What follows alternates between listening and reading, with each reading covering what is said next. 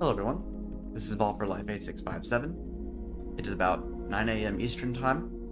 I want to address a couple of things that one of them is very good news, one of them is response to that good news, and I want to address both of those.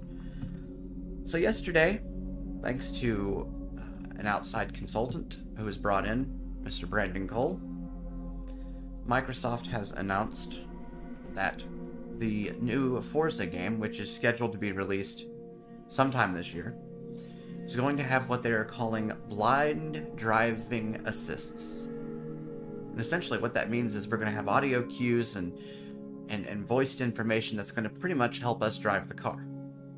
Now, I'm not going to go into all the specifics. For one, I don't know all the specifics, and for two, they will be revealed in due course. That's not what this is about. But congratulations must go to Brandon and must go to the folks at Turn 10 Studios for making this happen. Now, I want to address some things that I've been seeing on Twitter and on Mastodon.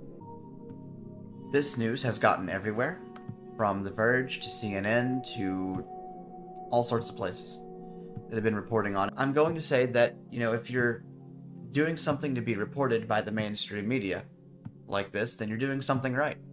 Absolutely. Now, there are those people who will comment and who will say things like, well, why is this being done? Blind people can't play video games.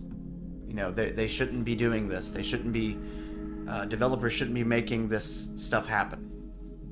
For the genuinely curious, blind people do play video games.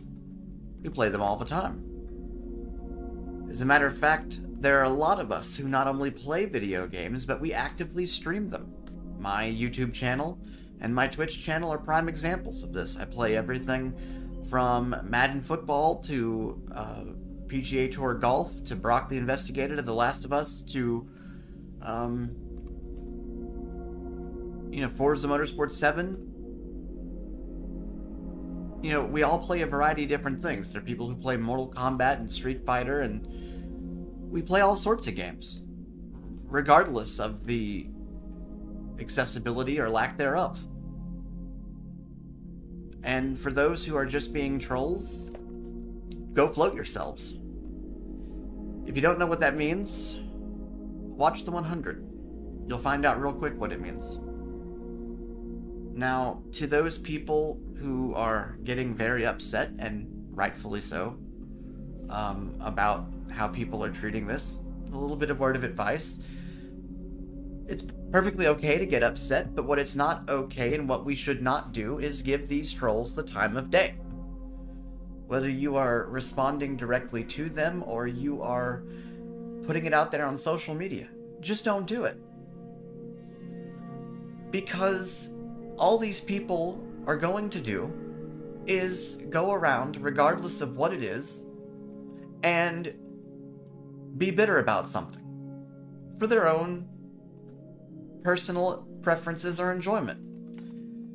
They're not truly interested in gaming for everybody. They're not truly interested in games being played by other people. They are just throwing a temper tantrum because they can. Just ignore it. Do not give them the time of day. Because nothing should detract from what is being done.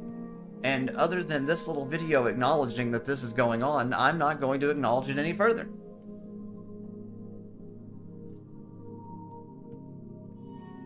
And that's the end of this little video. Short, sweet, and to the point. This is Daryl Bowles, also known as Fall for Life 8657. And I will be signing off today. And if there is a stream today, you will see that. And if not, we will see you all for the Sim stream tomorrow. Good day, everyone.